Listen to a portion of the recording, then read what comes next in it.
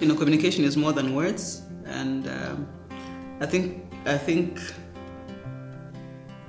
Chola shows or communicates her trust in me, like every day. So she doesn't say it, but she communicates it every day in our interaction. I guess that's where the communication is, and that makes me accountable to her, because I know she shows me, so I'm very accountable to Chola, actually. I am.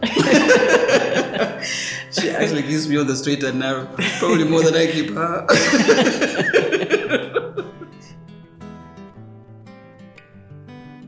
When I think of our generation going, I see Chola holding it. I see Chola holding the family together.